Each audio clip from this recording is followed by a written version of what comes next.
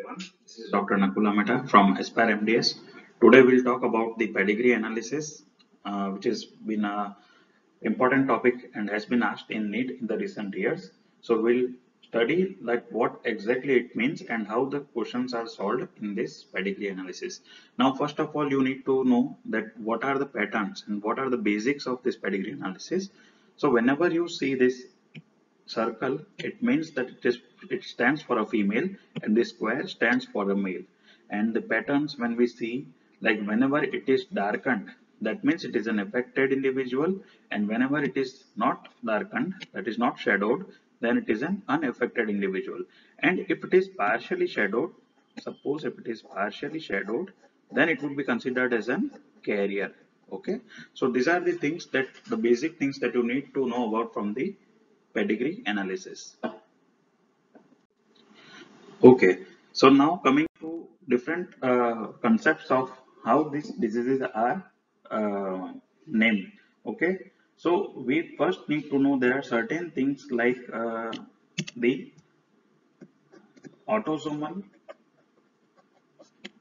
diseases and the X-linked diseases. Okay, as we know that autosomal disease, they are derived from the autosomal chromosomes, and X-linked are coming from the sex chromosomes. Okay, then there comes to another pattern, that is either it may be a dominant disease or it may be a recessive disease. Okay, now when we talk about this autosomal and the X-linked disease, so whenever it is an autosomal disease, it would always there won't be any what we can say partiality. A mother and a father, they can transfer the disease to either son or daughter in any of the cases. Okay, in both the cases, the mother and father can transmit the disease to the son and daughter. Okay, whereas when we see this X-linked diseases, in this case there we will see a specific pattern which is called as a crisscross pattern. Okay, in this crisscross pattern, what we can see, that mother always transmits the disease to a son, and father always transmits the disease to the daughter. Okay, so these are the things that we can see in the autosomal and the X-linked diseases. So this is how you can compare that it is an autosomal disease or an X-linked disease. Now talking about the dominant and the recessive part. See, dominant, whenever we see each and every generation, either a male or a female would be affected, then it is considered as a dominant carrier, dominant disease. Okay, now this dominant disease, this term is called as no skipping. Okay, there won't be any skipping of the generation, and if there is no skipping in the generation of the disease, then it is considered as a dominant disease.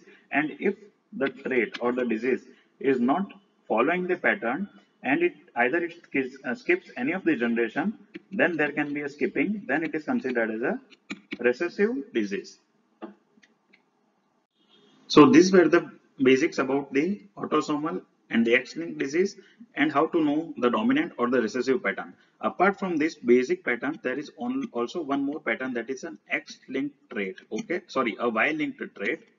The Y-linked trait, in this only the males are affected. Okay, because it is the trait is carried on the Y chromosome, so it is carried on the Y, and it is affecting the males in each and every generation. So the three basic things that we need to know are covered in this slide. Now, one more pattern, or there are certain rules which we'll be following to see the to solve this pedigree analysis, that I will show to you, that there are certain set of rules. See what the rule one, there are certain rules. The rule one, what it says, that if the child is diseased, one of the parent must be affected in case of a dominant disease. Okay, so whenever a child is affected, one of the parent must be affected, then only we can say that it is a dominant disease. Rule number two, that in case of a X-linked disease, the male transmits to daughter. That means that it male do not anytime transmits the disease to son, and similarly it is vice versa. So this is in case of X-linked diseases. Rule number 3, what I would suggest to you is always follow the pattern from generation 3 to generation 1, or how many of the steps are given, go from the most recent generation to the above one. So you can know easily that what pattern is been followed in this pedigree. So we'll see certain cases and know about the results of this pedigree analysis from whatever we have seen up till now. So coming to the next slide. We'll see this example 1 and example 2. Okay, in this example, these are the patterns we have already seen.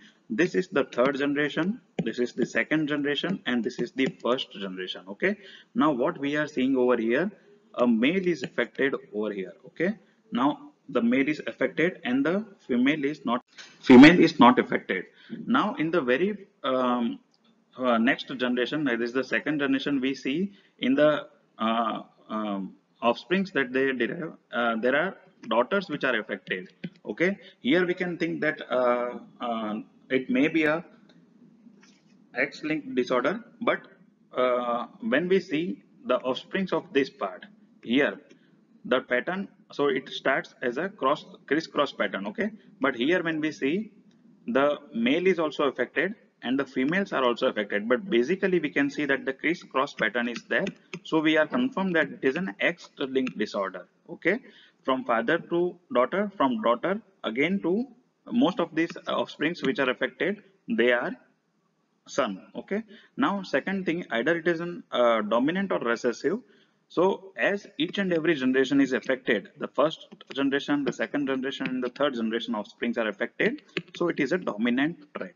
Okay, so we can confirm that it is an X-linked dominant trait, which is shown over in example 1 pedigree.